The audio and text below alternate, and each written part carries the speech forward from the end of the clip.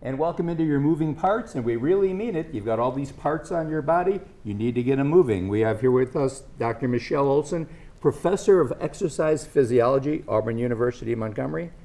You've been with us for many years. First of all, we want to say a big thank you because you are the best. I love the way that you understand the way the body works, and you can make things just make sense. And that's the important thing in getting people doing exercises for things that make sense.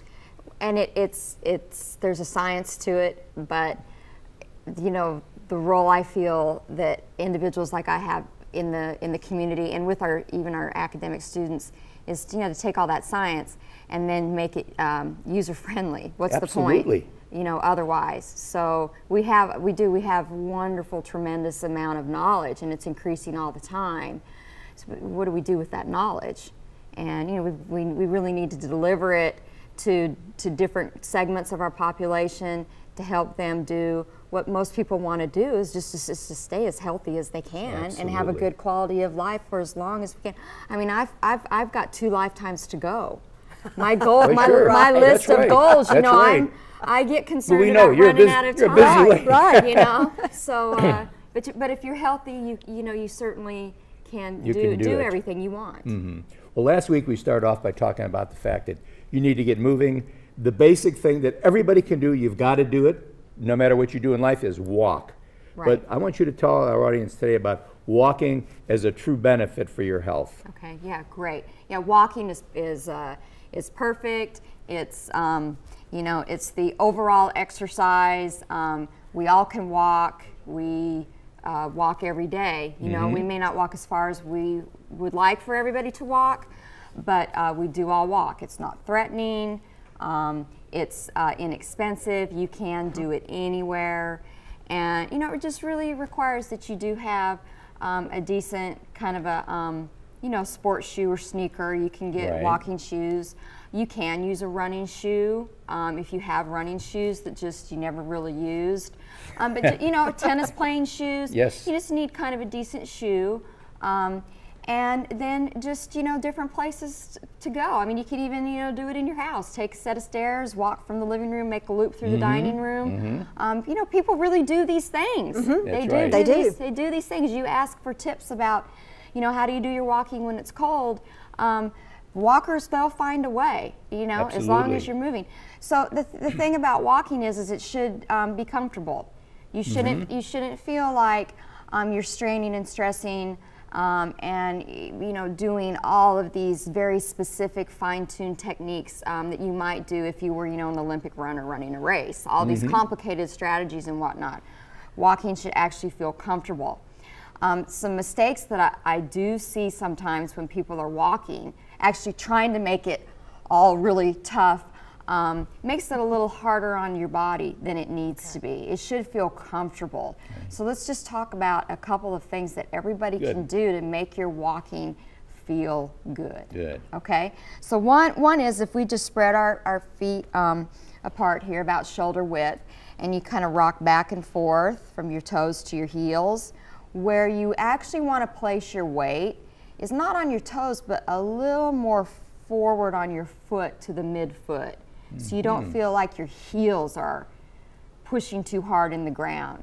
And then I think you'll probably notice with your weight more in your forefoot, you feel that these muscles now are holding your body weight, right? Instead of where here, right? Yes, so we want more of your weight into these muscles. These muscles are built to carry your posture, walking, jogging, standing, or sitting. So we actually want our weight into more of this, what we call quadricep area. And your back actually then should feel relaxed. You almost are going to feel like you're leaning forward. But if you took somebody on a profile, they'd be stick straight. Their joints actually would line up in a straight line. And then when you walk, you just want a comfortable arm swing, okay?